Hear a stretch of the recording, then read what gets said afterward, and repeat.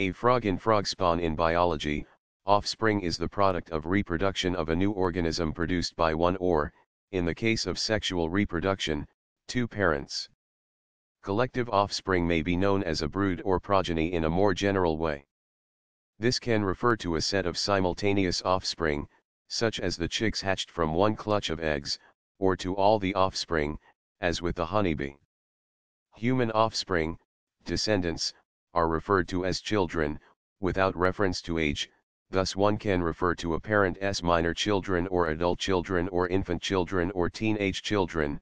Male children are sons and female children are daughters. See kinship and descent. The offspring of an individual contains many parts and properties that are very precise and accurate in what they consist of, and thus what they define for. As the offspring of a new species, also known as a child or F1 generation, consist of genes of the father and the mother, which is also known as the parent generation. Each of these offspring contains numerous genes which have coding for specific tasks and properties.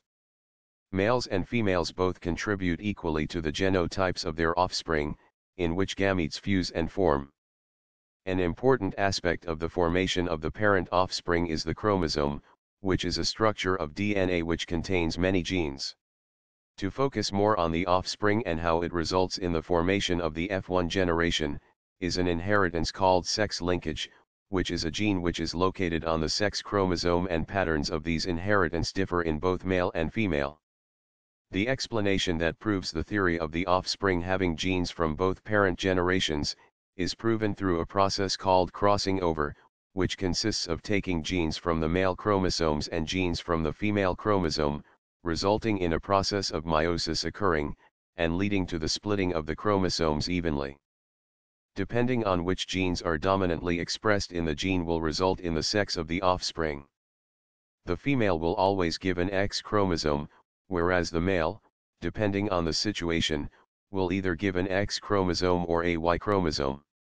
If a male offspring is produced, the gene will consist of an X and a Y chromosome. If two X chromosomes are expressed and produced, it produces a female offspring. Cloning is the production of an offspring which represents the identical genes as its parent.